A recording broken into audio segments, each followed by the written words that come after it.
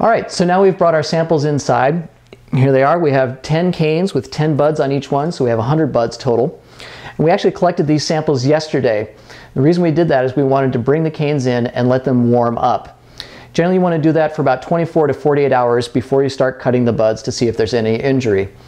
And the reason you want to do that is that when the temperatures come up, the buds that have any injury will start to desiccate, meaning that they'll start to turn brown or black, and so you're actually able to see whether the bud is alive or dead. If you have a nice bright green bud, it's alive. If it's kind of olivey green or brown or black, it's dead. So we're going to start with our first cane, and we're going to start with a basal bud on the cane, so the bud that's closest to where the fruiting wire was.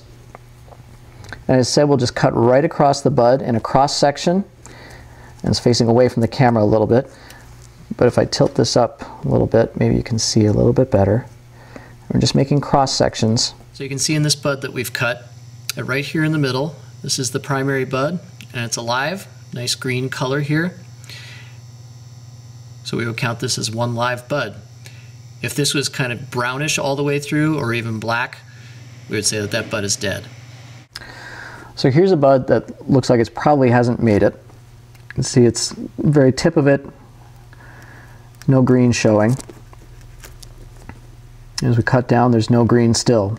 This is all, it looks not just brown, but very dried out. And honestly, it's because this is a one-year-old cane that's been sitting inside for a while. So it's probably as much dried out as anything, but we wanted to be able to show you just what a dead bud looks like.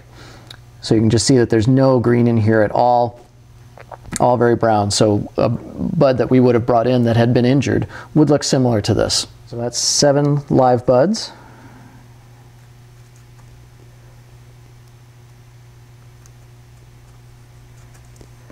Number 8 is live.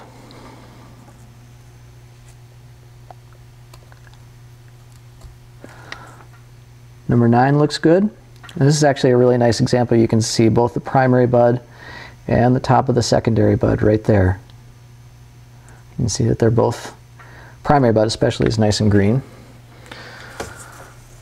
So 9 live buds so far.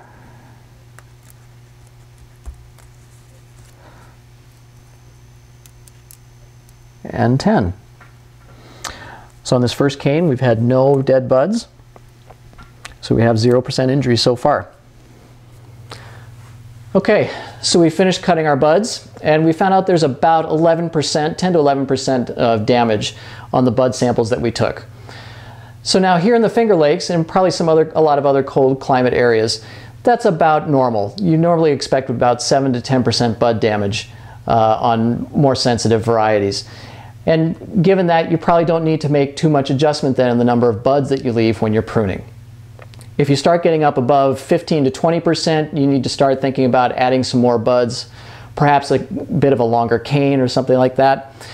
If you get up towards 50%, you need to think about coming close to even doubling the number of buds that you're leaving.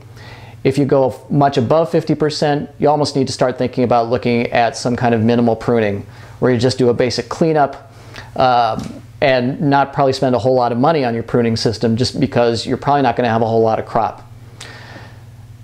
If you're leaving that many buds, the challenge is going to be then having to do some extra canopy management during the year. So be aware of that if you have to take that step. So the whole point of this exercise, as I said, was to try to figure out how many buds you should leave in order to have close to a normal crop, depending on how much winter injury you've had. In a cold climate area like this is something that's pretty important to do, especially on varieties that can be right on the edge of whether or not they survive our winters. If you have a particularly cold episode, this is a really important thing to do in order to make sure that you're leaving enough buds on your vines in order to have a crop for the next year. So if you have any questions about this, please give us a call, and good luck with your pruning this winter.